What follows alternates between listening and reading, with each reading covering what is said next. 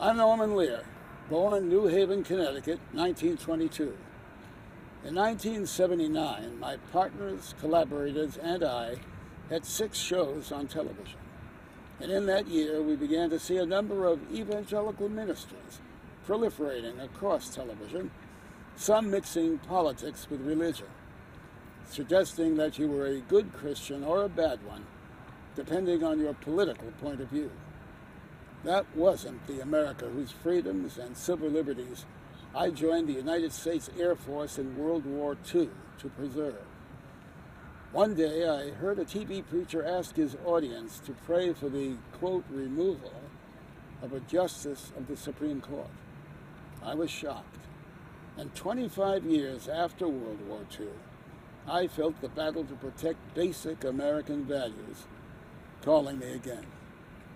Soon after, I told my partners and collaborators to replace me. I was stepping down. I look back on that action and what was stirring in me then as a born-again American moment.